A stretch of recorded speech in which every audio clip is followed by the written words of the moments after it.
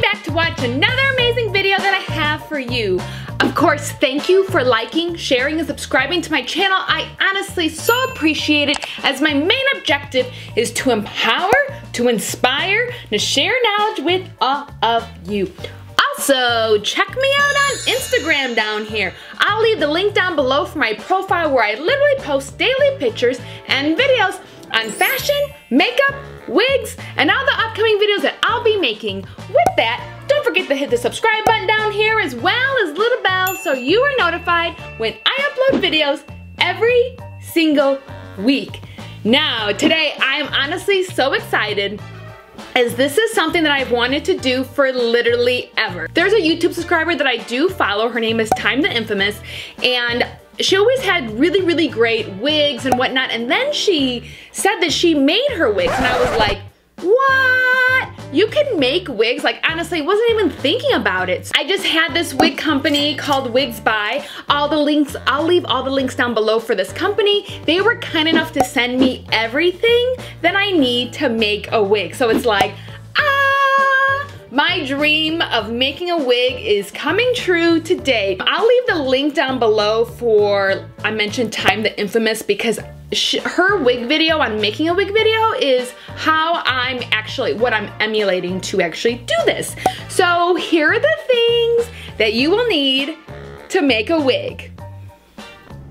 Here we have the frontal, and then of course the shower cap. I got a 12-pack from the dollar store, the 2-pack of wig caps, the got to be spray glue, the bonding glue, the bundles, the needle, and the thread. Okay, so first step, I have just honestly lightly braided my hair and kind of clipped it back. By all means, like doing it tighter would be essential. My shower cap, and I'm putting it over my head. Taking the first wig cap, you'll use 2 of these. Put the first wig cap down, and the key is to make sure that the wig cap goes past the bottom of your hairline.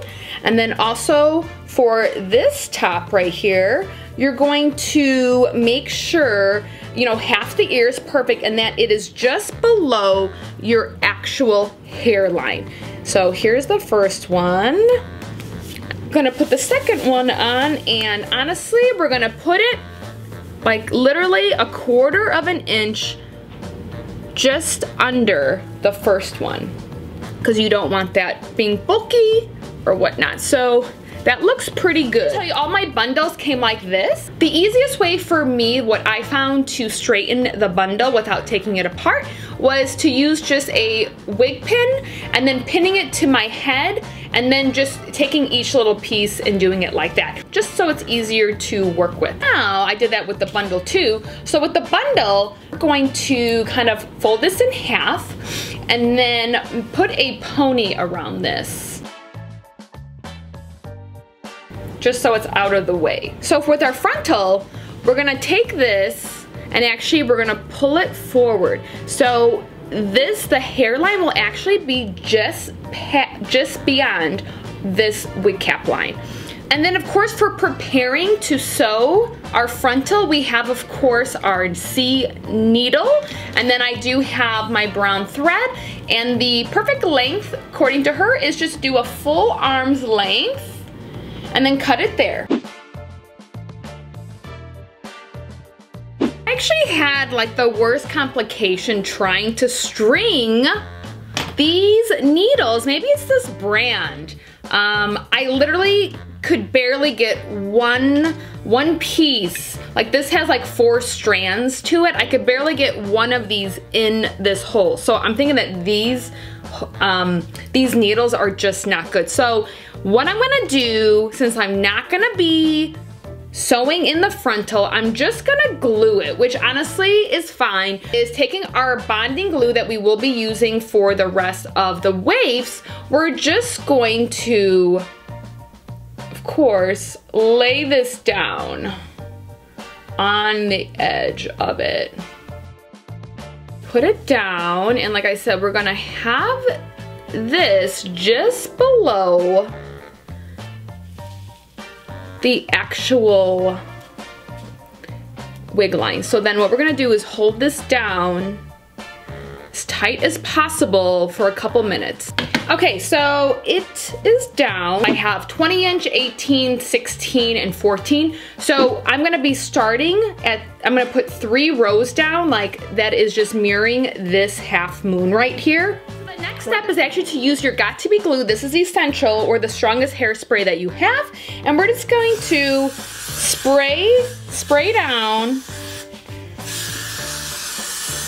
our wig cap. This will help the waves stay in place.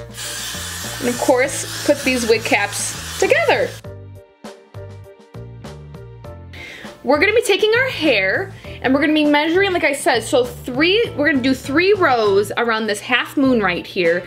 And so what key is, we're gonna pre-measure, but you're gonna have the waif stop just before the actual double cap right here.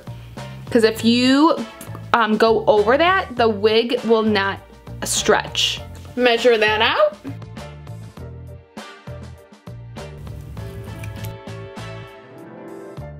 She says in the video that if you really glue it down, that literally you can have like a homemade wig last about 6 months, even with washing it. So that's actually pretty awesome.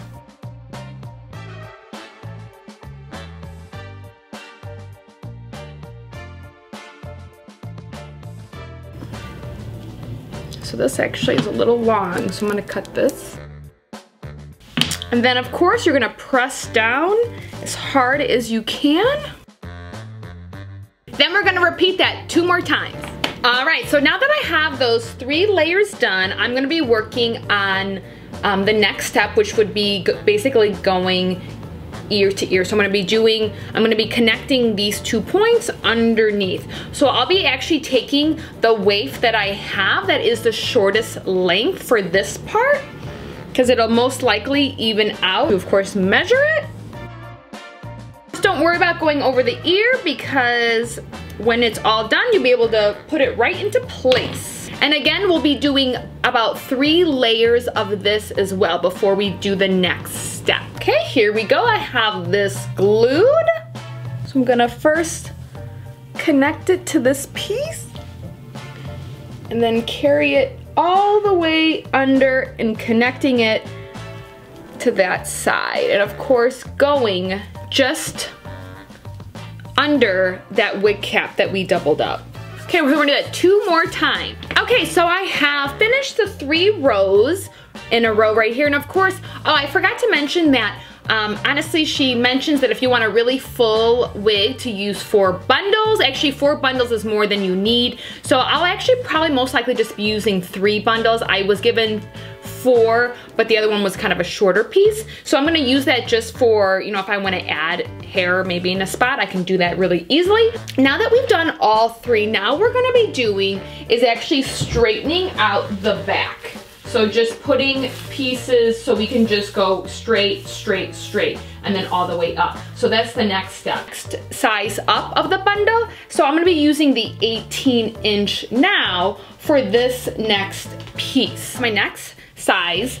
So basically what we're gonna do is just from, I can't really see right now, of course, but from one point here to this point, and then just stack them up as much as we can.